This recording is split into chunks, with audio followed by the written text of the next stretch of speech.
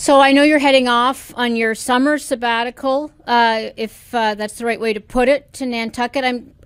What else is on your radar screen you'd put on ours? You know, obviously we haven't addressed some of the big issues like AI that I know you look at.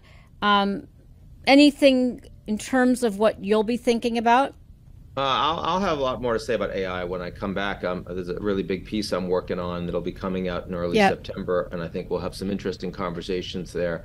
But certainly focused very heavily on the U.S.-China relationship, on where it's going, where it's not going. I mean, you know, Kissinger managed to get over there at 100 years of age, met with Xi Jinping, but we can't get defense conversations going on between the two. That is going to get hotter as we get more into the U.S. Political/electoral season. And of course, we'll also be coming up on the COP summit in Abu Dhabi. And that means we're going to talk a lot more about climate change, about whether or not we can get any movement on agreements on methane, about where the world is heading in their carbon emission promises and commitments. The world is moving faster and faster towards renewable energy. That's great.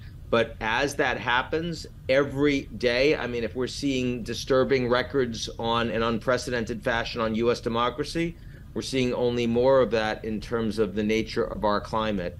And I mean, you know, you've got ocean water off of South Florida that's 101 degrees. You've never seen that before. You've got over 110-degree weather in Phoenix for 20 days in a row. You've never seen that before. You've got overnight lows at 93.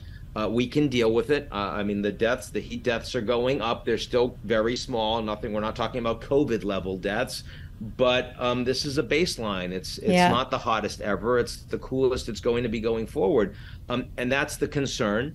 And are we going to make enough of a difference fast enough to prevent this from becoming cataclysmic for hundreds of millions or billions of people? The COP annual summit process is the time to focus on that. Look, I'm very proud as a New Yorker. The United States set up the United Nations. It's one of the things that the Americans have done that I think we should be proudest of. It also makes New York a uniquely global city. We've got many millions of people from all over the world that come to this city, but also heads of state from all over the world that come to the United Nations in September. They don't come anywhere else. Yeah. And appropriately so. And it's something that we should be leaning into. It's at a time when there's so much fragmentation politically, and there are so many global problems. The UN has become more important than it ever has been in the past. And I'll certainly be spending an awful lot of time getting prepared for the so-called high-level week and for everything that's happening around that agenda. Great. Well, sounds like a good way to spend one's vacation, and I look forward to continuing the conversation when you're back. Thanks, Ian. My pleasure. Good. Talk to you soon.